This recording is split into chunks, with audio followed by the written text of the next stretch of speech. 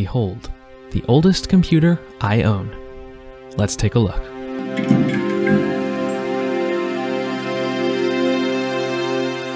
This is the Dell Optiplex GN Plus, a high-end business PC released back in 1997, and according to my archive of PC World magazines, it cost about $4,000. The front has the power and reset buttons, a 3.5-inch floppy disk drive, an 8X CD-ROM drive, as well as the Windows 95 and Pentium MMX badges. On the rear, we've got a parallel port, an RS-232 serial port, two PS2 ports for keyboard and mouse, a second RS-232 serial port for just a mouse, built-in VGA, and Ethernet, and the video and sound cards that I've added. This computer has no built-in sound at all.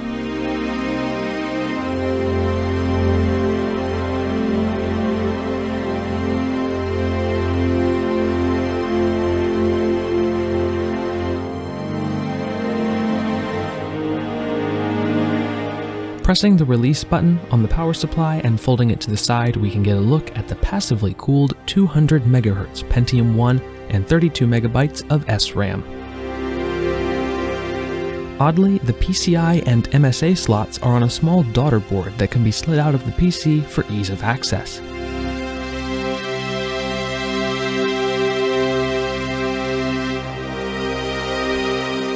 Taking a closer look at the daughter board, we've got 3 PCI slots and 3 MSA slots, and all the pins run down to a single supersized connector at the bottom.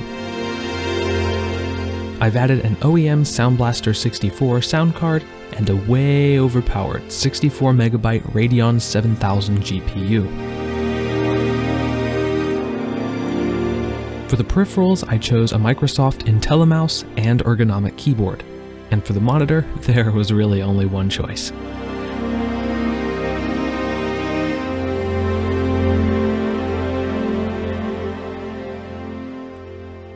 Let's get to gaming. I've cut out the loading times because this is all still running off of the original 4 GB hard drive.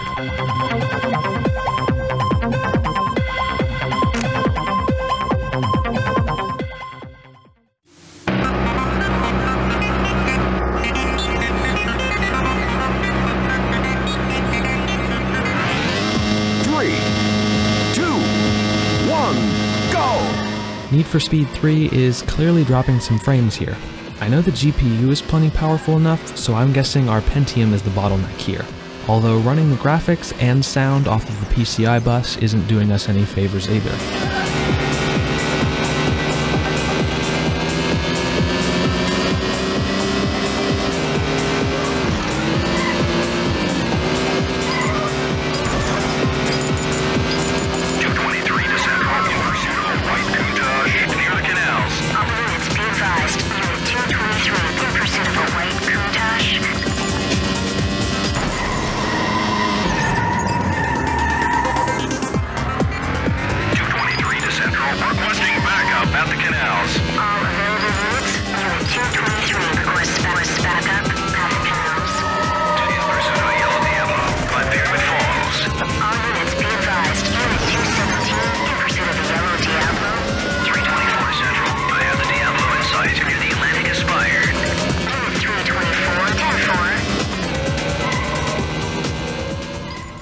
I couldn't get the GPU rendering to work in Quake 1, but the CPU can render it just fine at 320 by 240 resolution.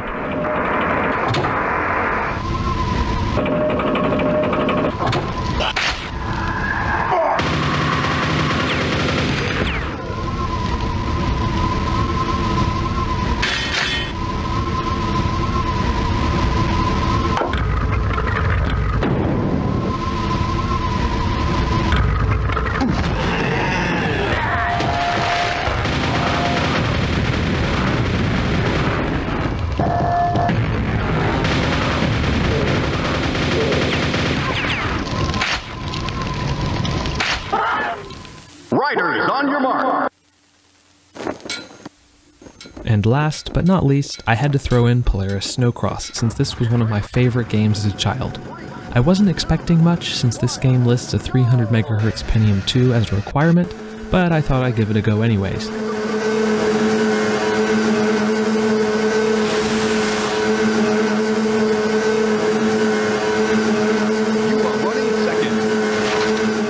As you can see, it wasn't really playable.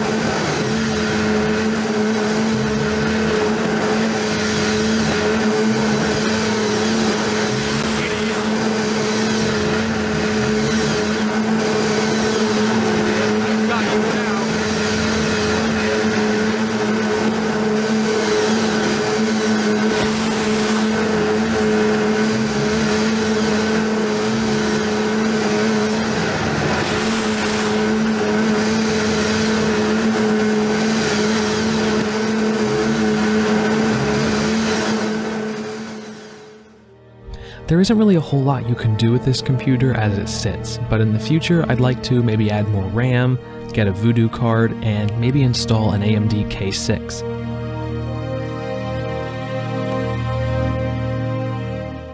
As always, thank you guys so much for watching. Don't forget to hit that like button, and consider subscribing if you'd like to see what I make next. I'll see you next time.